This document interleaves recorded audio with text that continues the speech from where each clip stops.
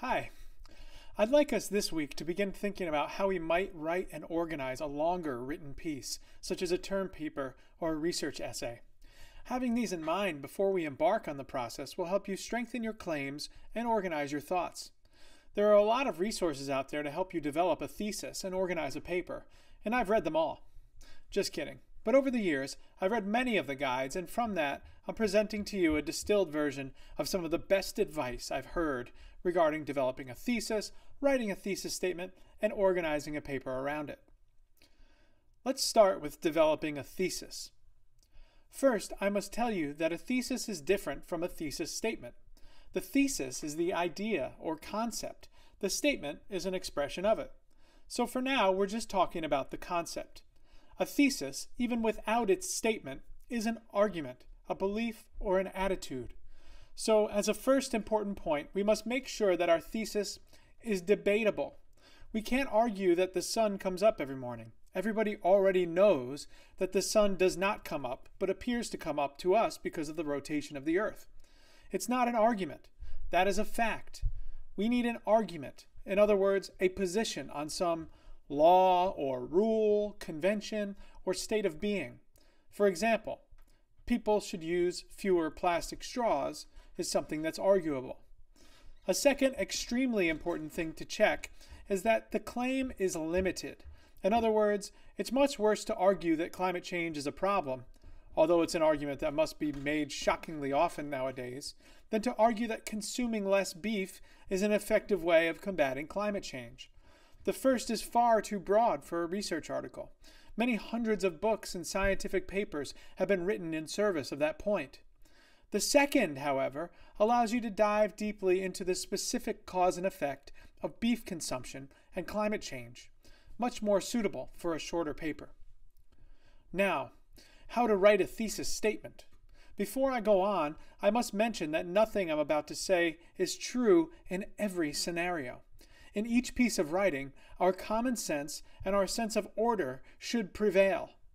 I'll use the word usually a lot, however, because the advice I'm about to give usually works in most academic scenarios, and following these conventions will show an academic audience that you know some of the moves associated with academic writing. Writing in this way acts as a form of cultural capital in the academic world. There are some things that are always true of thesis statements, however. One is that they directly reflect what we said about a thesis earlier. A thesis statement will express a point of view on an issue. It will be arguable, and if it is good, it will be limited. Here's one. Technology is good for students. It's not an excellent thesis statement. It's arguable, but it's too broad. How about students have to rely on technology to learn? This one's not good either. Post-COVID, is there any argument about this? Now consider this. Students should keep their cameras on during a remote class because it improves attention and engagement. This is limited to a specific online learning situation.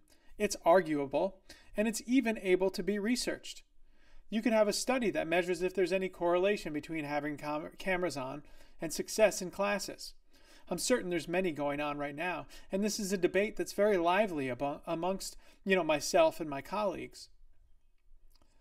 So, some ways to limit a broad subject, such as, say, technology and learning, would be to limit it by time. In other words, look at a brief time period, like the last year or a specific class, or by place. Specify a location where you can make a change. Argue about local laws instead of national ones, and you'll have a more limited thesis off the bat. One way to ensure that you have both of the bases covered, that is, that it's limited and that it's arguable, is to use a template from Graff and Birkenstein's They Say, I Say. Take a look at this one. If you can place your argument within this field by filling in the blanks of the template, you're well on your way to writing an excellent thesis statement and even a strong introductory paragraph. So this says, in discussions of X would be a topic. One controversial issue has been, and you might fill in like whether Y or Z is true. On the one hand, blank, you'd give one person's point of view, argues that blank. On the other hand, another person contends the opposite view. Others even maintain a third view. And then you'd add my own view is, and put your own view there. If you can list the reasons generally for your view right after that my own view comment, you'll be in excellent shape when it comes to specificity as well. Here's an example of a thesis statement that generally takes this format. Hit that pause button and try it a few times with controversial issues you see around you.